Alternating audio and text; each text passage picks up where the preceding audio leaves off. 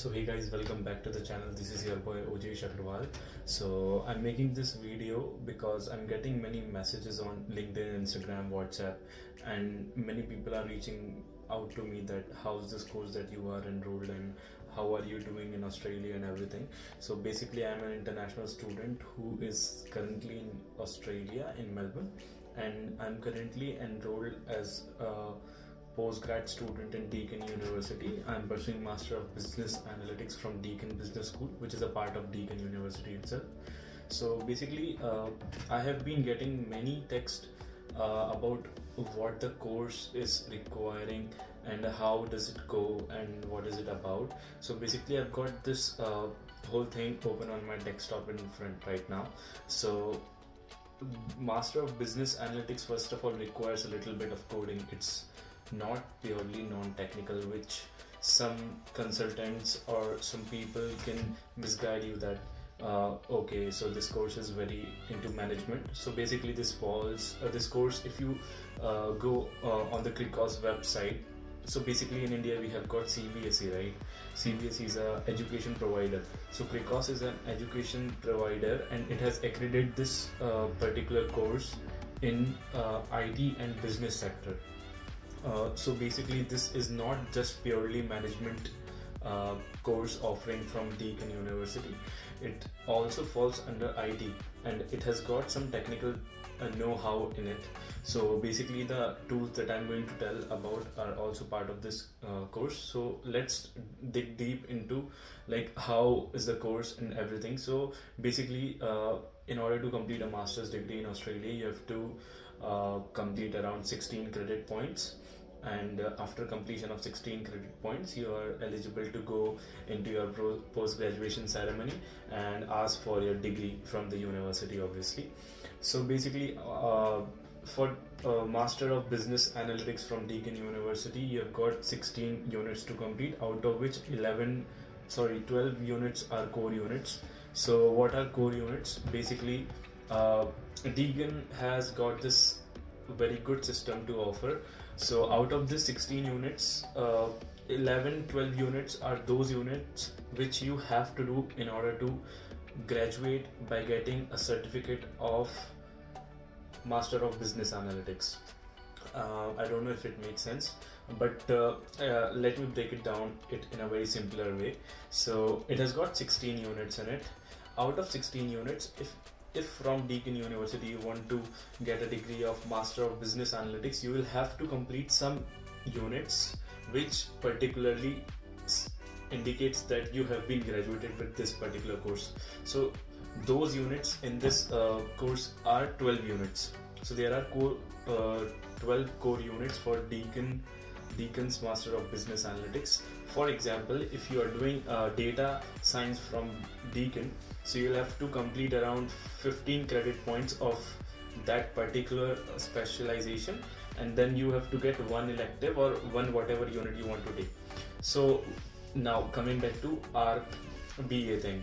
So for BA you have like 12 core units. The name of core units are available in the site. I will be mentioning this site in the comment section of this video or in the description of this video. I'm making this vertical video so that it can be very handy and anyone can just watch it.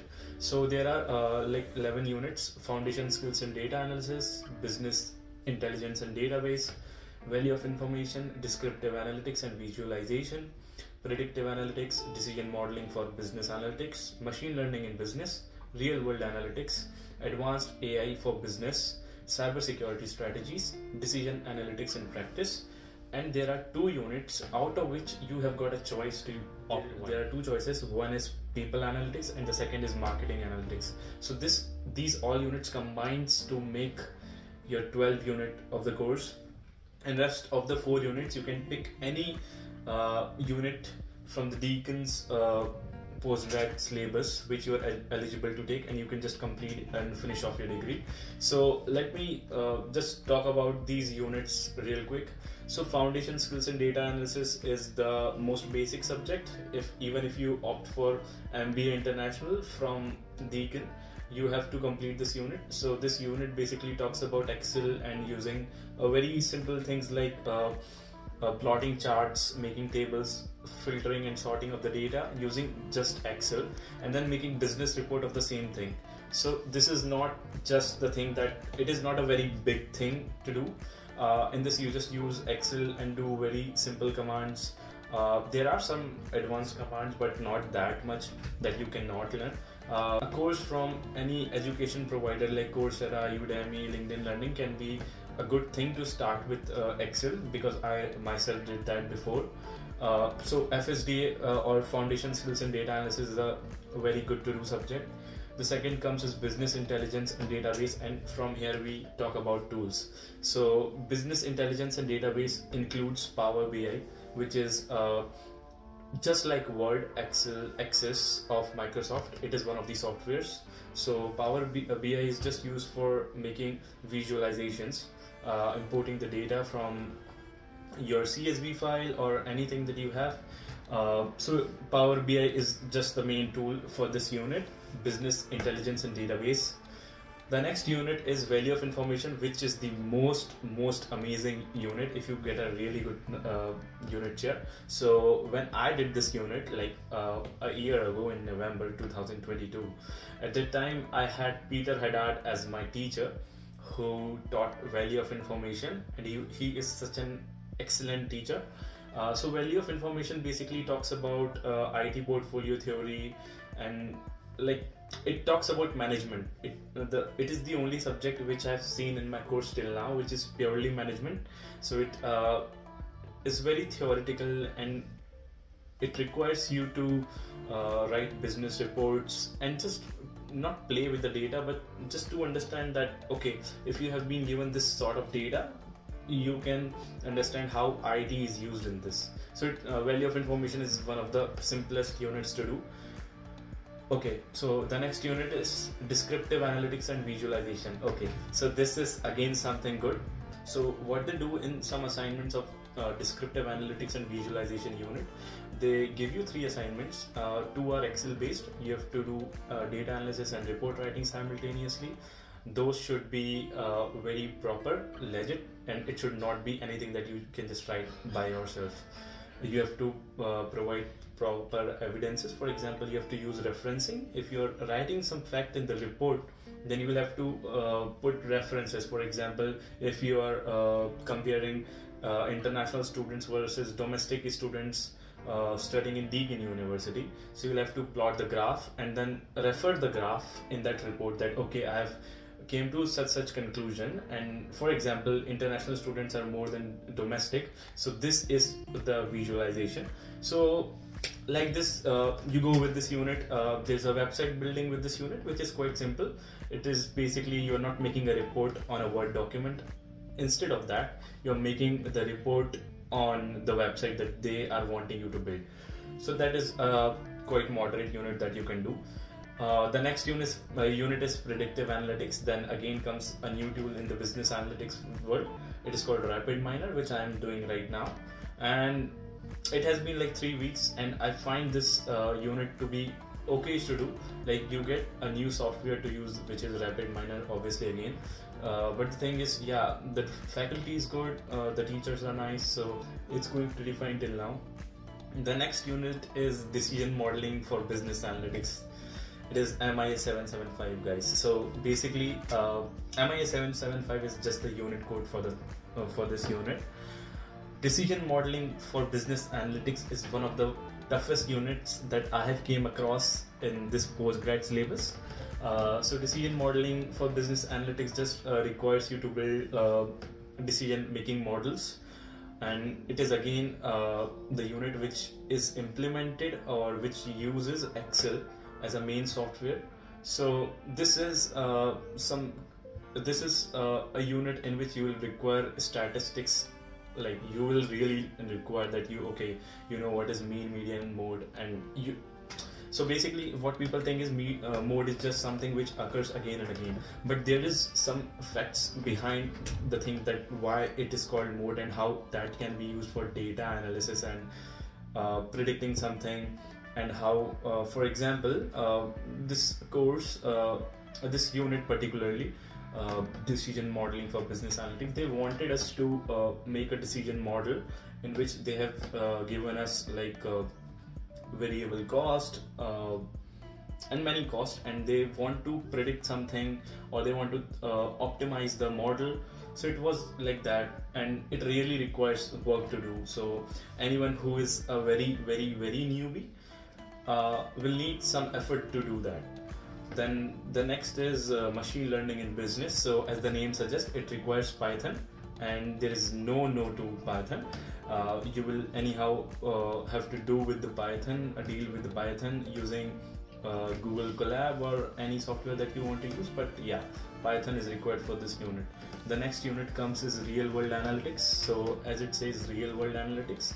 So this unit is basically based on R Studio, which is again a language, R language. So it is not that tough to do, but yeah, it requires work, because the second assignment of this unit is something which requires time a lot. So real world analytics include again a new software which is R language, and it is not that advanced, but you have to know some basics of R in order to complete this unit. The next unit is our advanced AI for business. I have personally not completed this unit yet, because I'm doing the prerequisite of these units. So basically what prerequisite means is, if you want to do a C subject, for example, C, A, B, C are name of subjects. So if you have to do a C subject and their A and B are prerequisite for the C subject, it means that you will have to complete A and B first in order to go for this C subject. So this C advanced AI is the C subject. So I'm doing A and B right now, and C I'll be doing in my next trimester, which is in T2 obviously. The next unit is cybersecurity strategies. This unit is what I'm doing currently, but I've got no idea of it because I've not started studying yet. And decision analytics and practice is the capstone project for this course, which pretty much says that you will have to work with the industry. So this is all what we talked about the core units, right? Now we have got 4 other units. So basically, if you go on this website that I'll be quoting in description or comment box, you can just go on specializations, and so there are 2 alternatives for this. So what Deakin does is, the 4 units that are remaining, that you can take a specialization. So there will be a cherry on top of your business analytics degree. So you can take a specialization which again includes 4 units. So after completion of that 4 units, you have a bundle of Master of Business Analytics with specialization in some field. Currently I'm planning to do management consulting. Yeah, and I've taken 1 unit of that, but let's see how it goes. So I forgot to mention the other alternative that we can take instead of taking a specialization in order to complete the master's degree. So the other 4 units you can take are the units which Deakin provides, like any 4 from the postgrad program of the Deakin for which you are eligible. So this is what the course of business analytics looks like. Now, now coming to the PR perspective for this course, I am an international student as of now. I've got 1 year of studies left, and I have got no clue whether PR is confirmed or is not confirmed in this course.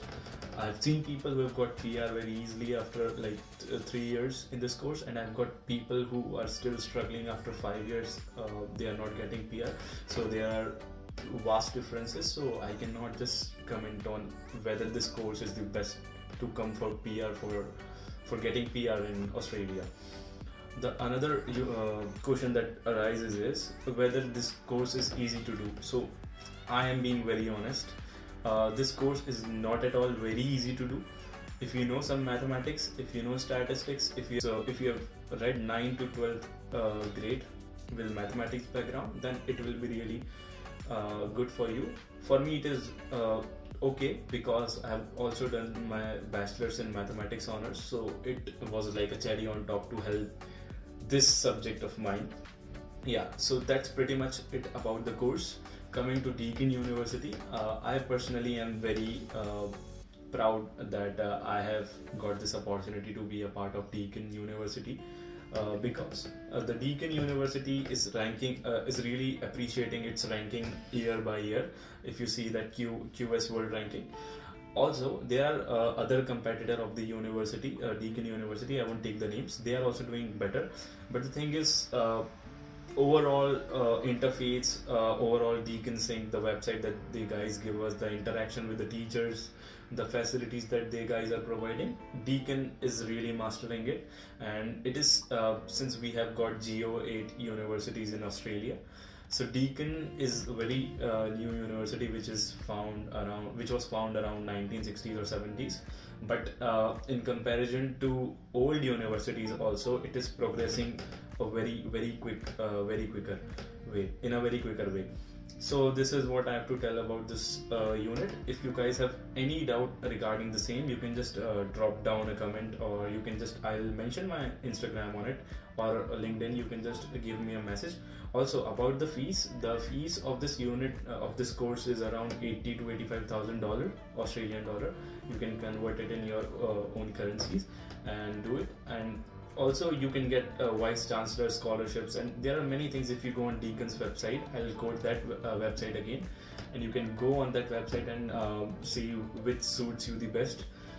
The only key point that I'll say in the end of this video is, and I don't want to intentionally hurt or point out anyone, but the thing is, once you decide to study abroad, just don't go with a suggestion which a random guy comes and gives to you, because it's your life decision to take on. For example, for me, Master of Business Analytics, it was my decision to go. Yeah, some people did suggest me, but I did my own research and everything, and then I took this big decision, because 75,000-80,000 is not a very small amount, even for a well creamy family. So it is something which you must think of before finalizing. Master of Business Analytics is really a good course. Business analyst or BA are really high in demand occupation everywhere across the world, because you need optimization for your business, right? You want to make more profit, you want to make less losses. So that is it.